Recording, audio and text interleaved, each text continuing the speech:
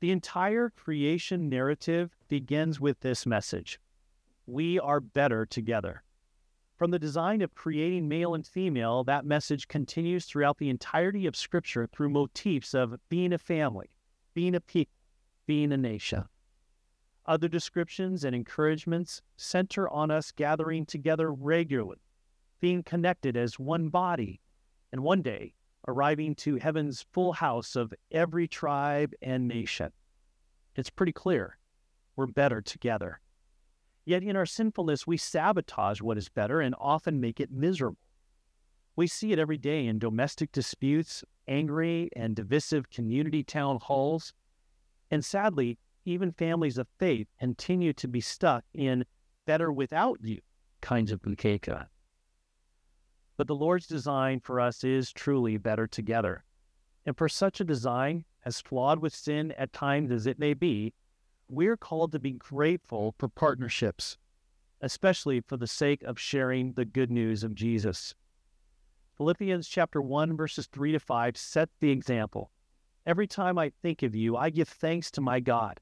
Whenever I pray, I make my requests for all of you with joy. For you have been my partners in spreading the good news about Christ from the time you first heard it until now. So let's exercise that right now with a prayer of gratitude that we are better together. Let's pray. Lord God, since the very beginning of time, you said that it was not good for us to be alone, but instead you created community. You started that with the gift of creating husbands and wives, of bringing children and families, neighbors. You talk about what it means to be a part of your community of faith. Lord, what a blessing it is to have others. And yet we do know that so often we ruin that. We ruin that with our words, with our actions, and yet you come to us and you redeem that community. You do that by reaching each and every one of us and giving us an opportunity to lean in again and to realize that we are truly better together.